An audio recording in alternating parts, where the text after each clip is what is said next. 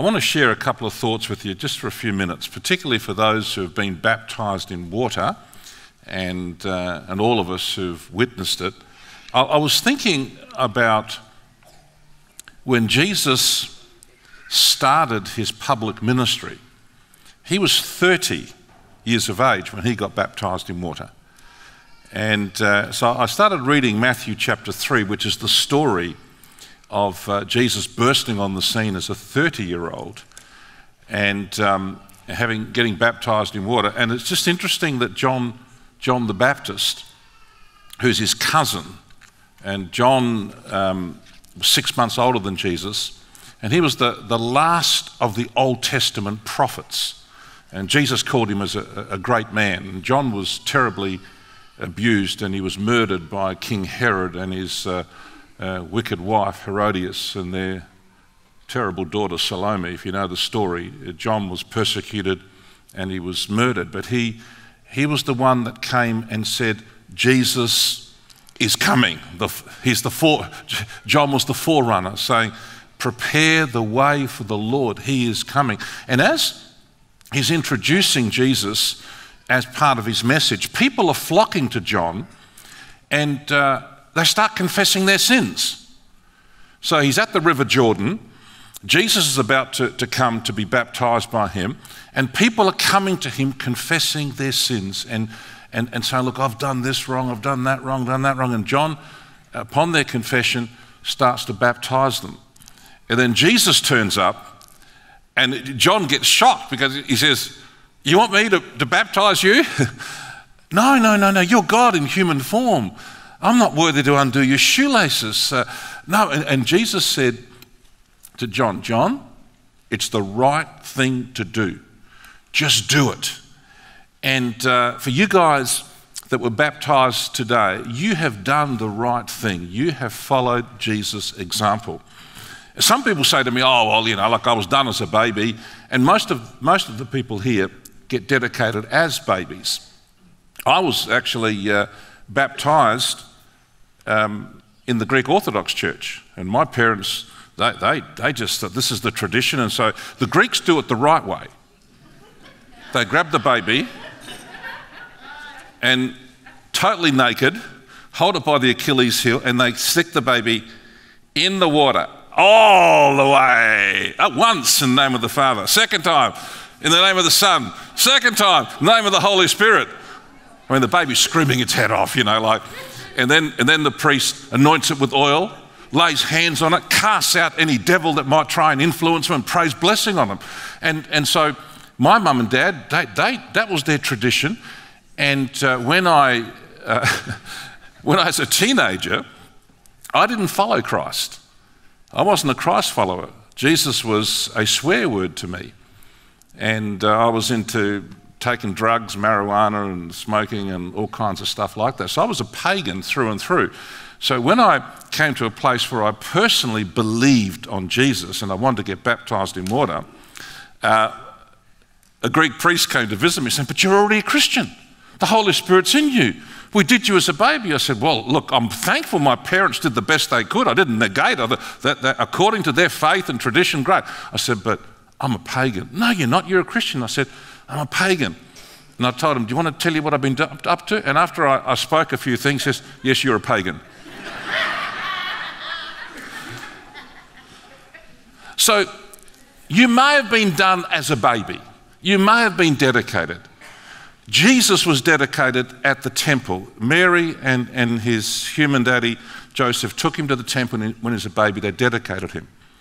But then when Jesus was 30, just before he commenced his earthly ministry, we didn't know much about him. There were no miracles, there was no preaching, there was nothing supernatural taking place in the first 30 years. It was when he decided to say, you know what, I'm now going to get baptised in water, and then the Holy Spirit comes upon him and starts to anoint him where everything changed. And so if you haven't been baptised in water, and you might think, well, I've been done as a baby. Well, Jesus was done as a baby. I was done as a baby. As an adult, if you've come to a place where you know him and you understand him, I encourage you to be baptised. And folks, as those of you that have been done, you know Jesus, when he came up out of the water, the Holy Spirit came on him. So he was baptized in the Holy Spirit. And so as he's coming to the water, people are confessing their sins. In other words, and to be a Christ follower, really, we have to be confessional. And that means admitting our failings, admitting our mistakes, admitting our sins. How can we be forgiven of sin if we don't admit that we've actually sinned? How can we change if we don't admit where we've made mistakes and where we've got failings? And so Jesus comes into that environment as people are confessing. And what's really wild about this is that Jesus is sinless. He's never sinned. And he lines up with all these people who are confessing their sins. I mean, they're confessing, they're weeping, and there's probably a guy at the front saying, yeah, I killed that guy, and someone behind says, I committed adultery, yeah, I stole that. They're confessing their sins as John is preaching, and before they get baptized in water, they're confessing. And so Jesus lines up with them. He's never sinned. He is God in human form. Why did he do that? Because he wants to identify with sinful humanity.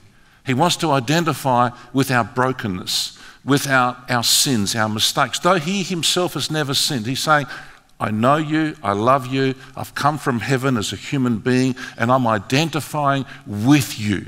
As you're confessing your sins, I'm actually with you, and I'm here to help you. And I think it's just a beautiful image of here is the Son of God in the midst of hundreds of people that are getting baptized as they're confessing their sins.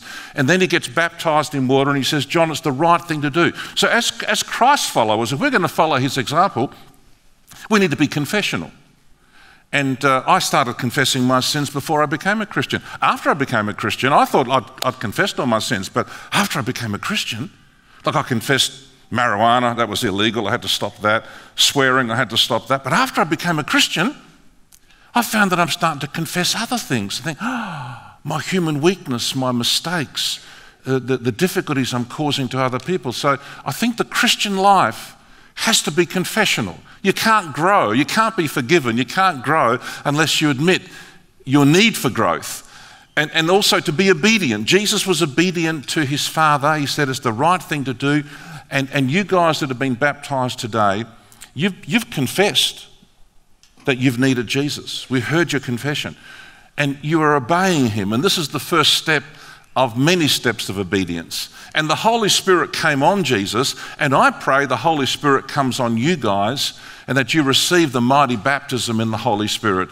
And after Jesus received the Holy Spirit, the heavens opened. Now, we don't know what happened. Now, where is heaven? Heaven is around about us. But somehow God the Father peeled back heaven and his voice came out and he couldn't contain himself. For 30 years he's been watching and he said, that's my boy. That's my son. Oh, I love him. I am so pleased with him. It's like as Jesus embraces the confessional community, as he is obedient to his Father, as he receives the Spirit, as he gets empowered, God the Father couldn't help himself. And I've got this image too. You guys that were baptized, I pray that you will get a vision that God is very, very happy with you. That he is saying, you're my boy, you're my girl, I love you. I'm so pleased with you. I'm pleased with your confession. I'm pleased with your obedience. I'm pleased with that you're being empowered to share. God is happy with you, and I just got that image and I wanted to say that to you. If you don't have that assurance that God is happy with you, then you need that. And he is very happy with you. He is very pleased with you and what you've done today. And it's a message for all of us. And my prayer is for those of us that have witnessed what's taken place, that you will leave this place deeply challenged to say, you know what, maybe I need to start confessing some of my weaknesses and maybe some of my sins, because there's forgiveness and there's grace. God is so quick to forgive where we admit, and to maybe start obeying him. And for some of you, you need to be baptized in water. And you're saying, oh, I hadn't thought about this before. And I'm an older person now. You know, Jesus was 30. Maybe he's saying, you should get baptized in water as well as an act of obedience as the first step of many acts of obedience, and to receive the empowerment of the Holy Spirit, because you can't live the Christian life without the Holy Spirit helping you. So I trust that, read Matthew 3, and I trust that you will be thoroughly encouraged and blessed by his word. Let me pray for you. Father, thank you for the baptisms we've seen today. Thank you, Lord, for Jesus being our model. Thank you for him identifying with sinful humanity, though he himself has never sinned. And he doesn't condemn us, he loves us and wants us to confess our sins, to admit our mistakes, and to reach out to you, loving Father, for the grace and forgiveness that comes when we're genuinely contrite. And so, Lord, thank you that Jesus joined a confessional community. Thank you that Jesus was obedient. Help us to be obedient and to follow you.